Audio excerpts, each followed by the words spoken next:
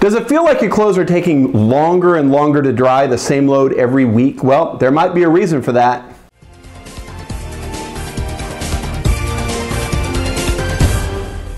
Cleaning your dryer might be the last thing you're thinking about, but keeping it in top shape ensures that it's running efficiently and isn't turning into one huge fire hazard like the house that burned around the corner from us. Well, it only takes a few minutes to get this job done. Number one, start by removing everything from the top of your dryer and wiping down the machine. Toss any collected lint from the lint trap.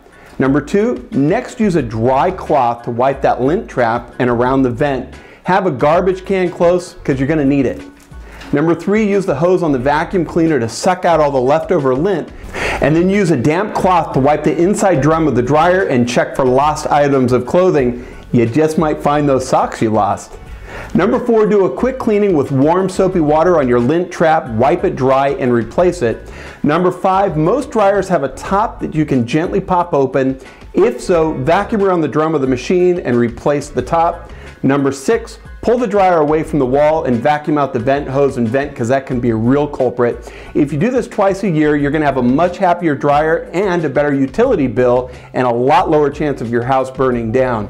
So watch for our next tip on cleaning front-loading washers too. Well, thanks for joining us for the tip of the week. See you next week for another home connection tip. Enjoy yourself.